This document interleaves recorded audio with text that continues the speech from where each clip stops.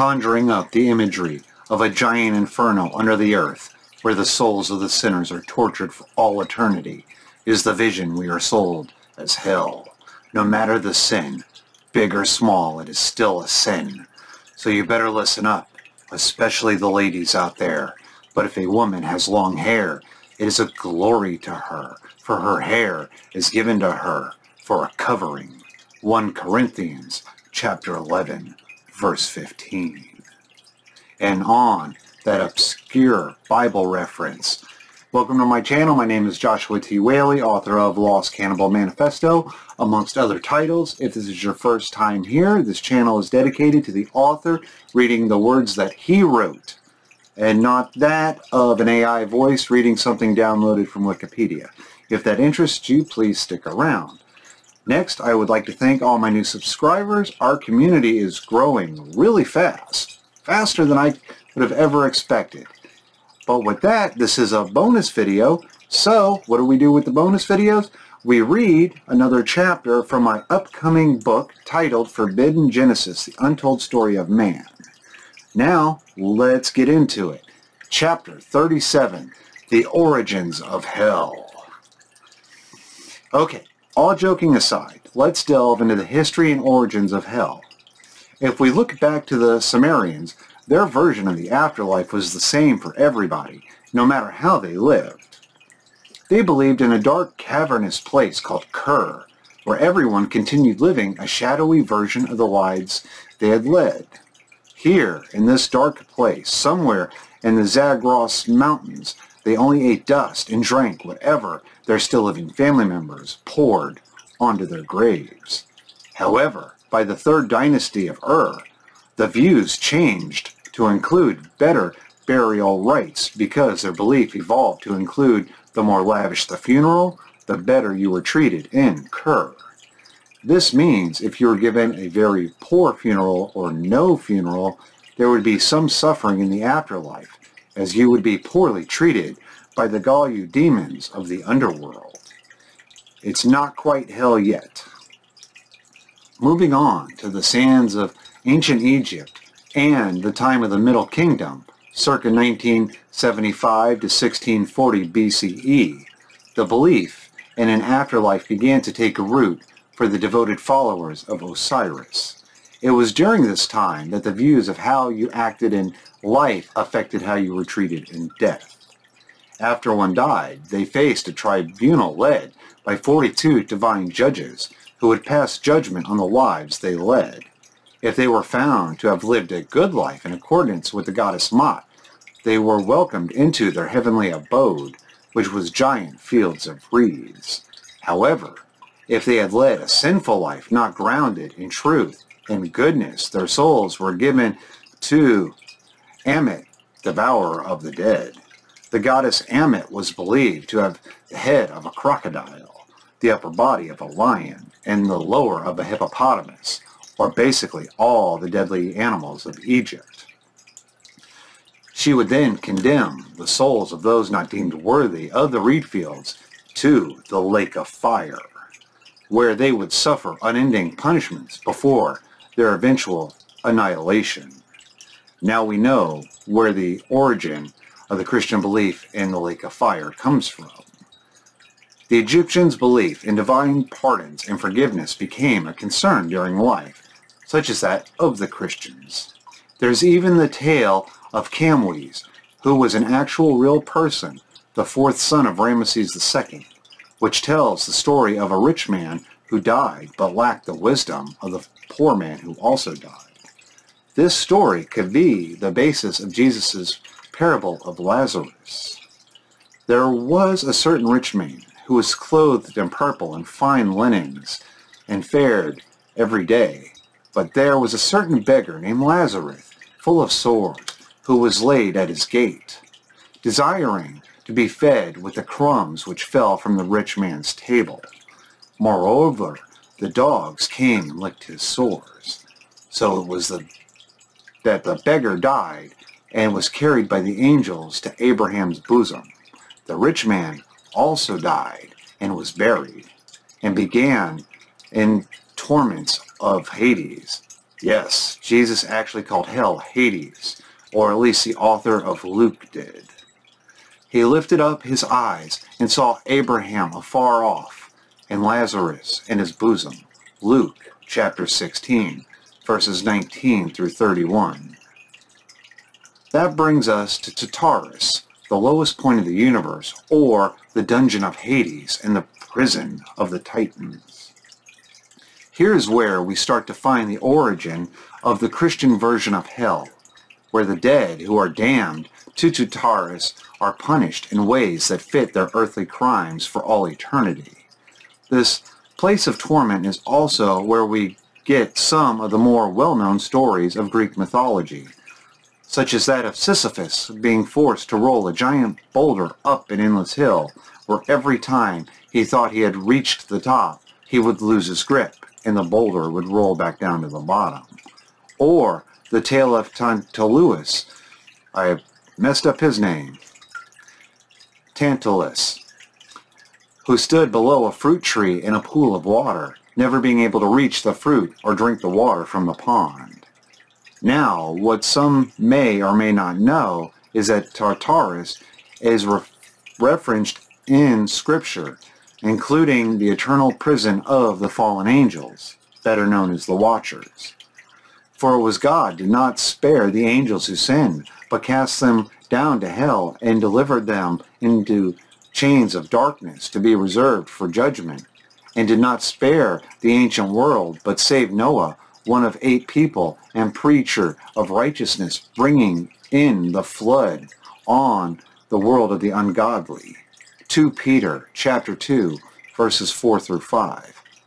Yes, this version calls Tartarus hell. However, when you go back before the King James Version or New King James Version that we are using to the original copies of the text, you will find the term used is Tartarus, not hell. Today, there are a few Bible translations, such as the Holman Christian Standard Bible, that still use the term Tartarus in place of hell in this passage. But by now, I think these two terms, along with Hades, are all one and the same. There is also another passage that reveals the fallen angel's fate, which adds to the vivid imagery we have used in the formation of our misinterpretation of hell. And the angels did not keep their proper domain, but left their own abode.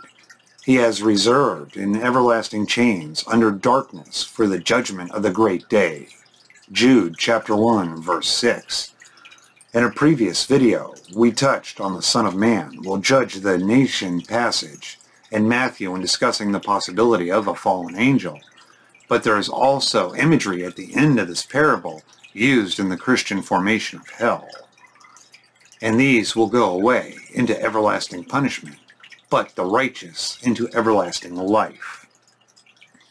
But even adding more to the imagery found in Matthew is the parable of the tares of the field, where the good seeds are the sons of the kingdom, and the tares are the sons of the wicked one. Where the writer quotes Jesus saying, "And cast them into the furnace of fire. There will be wailing and gnashing of the teeth."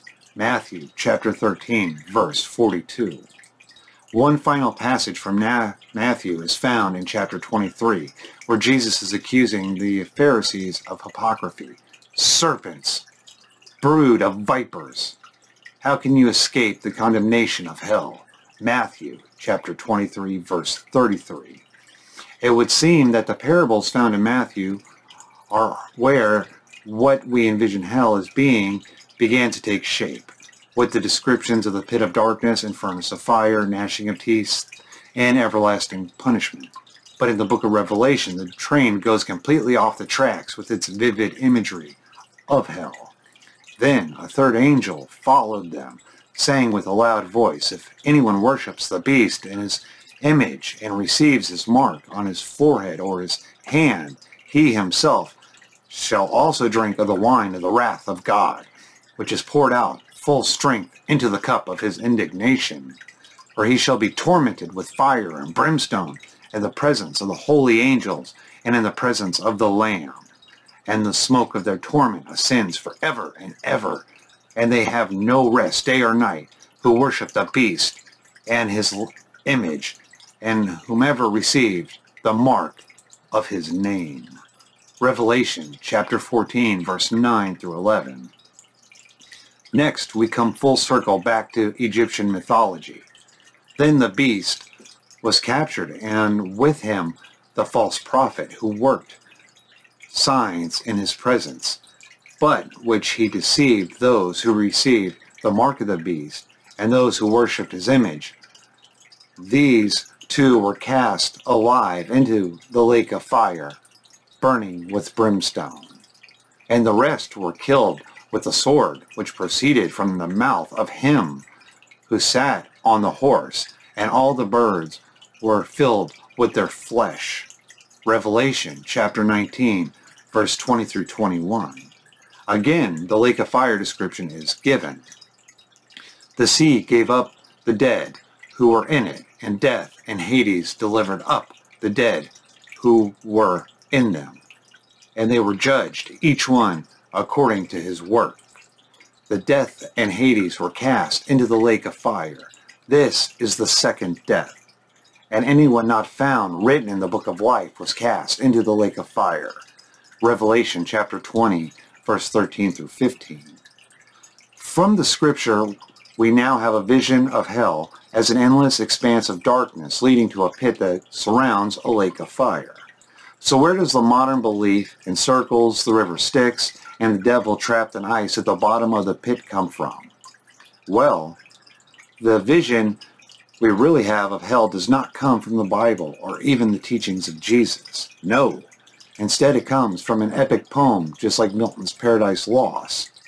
But this one is called The Divine Comedy by Dante Alighieri. Now, let's take a journey through Dante's hell.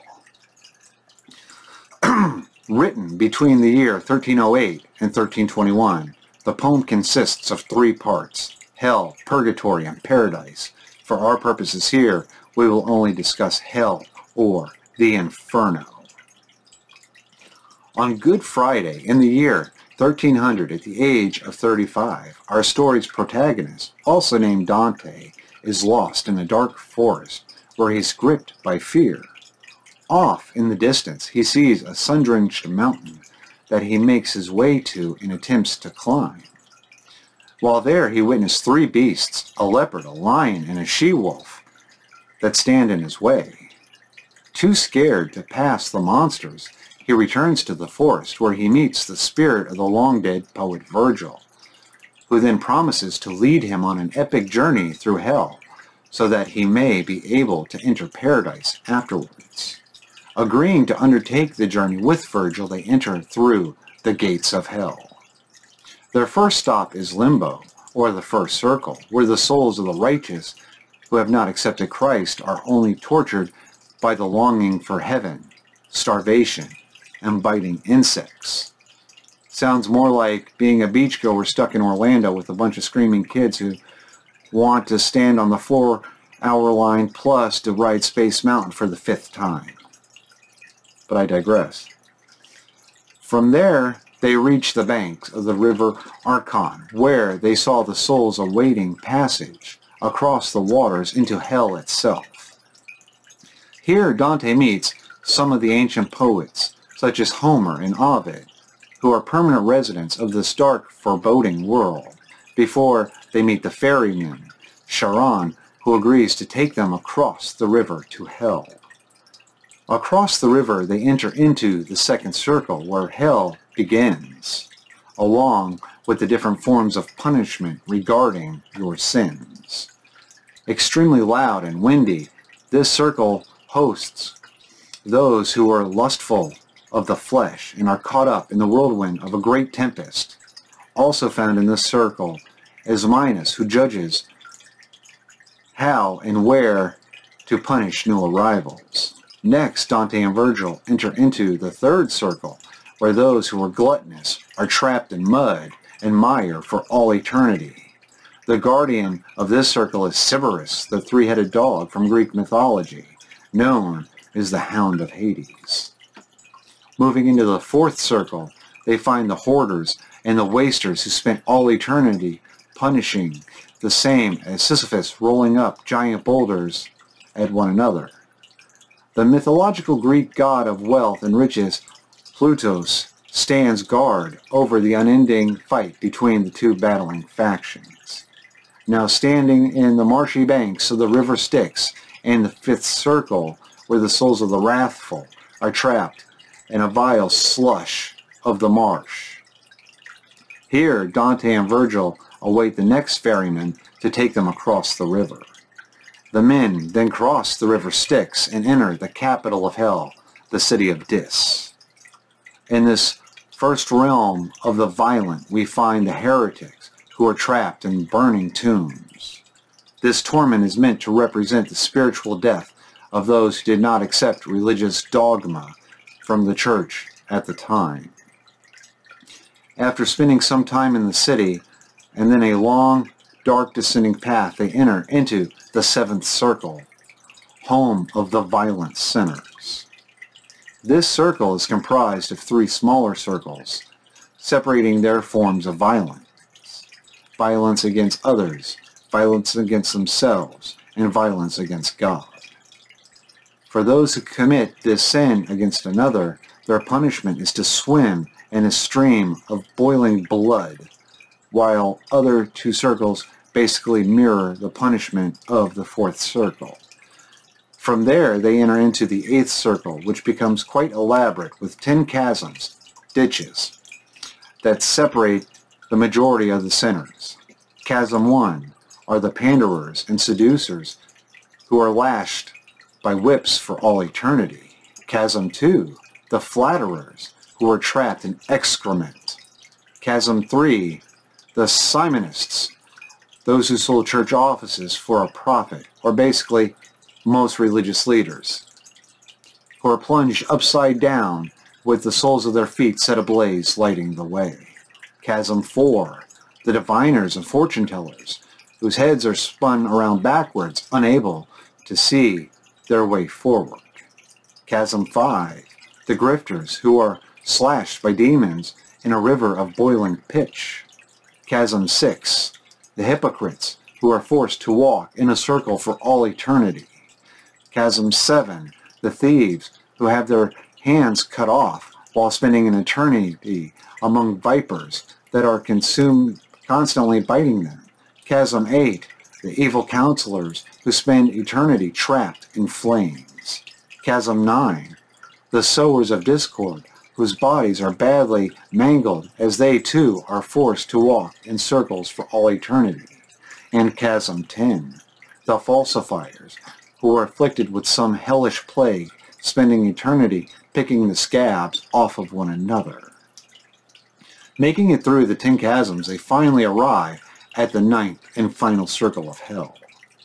Off in the distance, across a massive frozen lake, Dante sees what he believes to be towers, but turns out to be giants. The Nephilim, anyone? One of which takes the two men in his hand and assists them to the bottom of the well.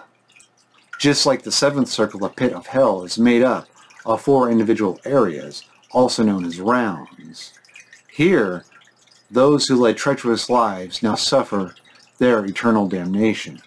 And the first round are those who were traitors to their families and frozen in ice up to their necks. In the next round, those who are traitors to their country are also frozen, but forced into eating one another. Politicians. And the third are those who were traitors to those who they gave quarter. They too were frozen, but instead they were frozen above the lake in blocks of ice, with eyes so cold they could not cry.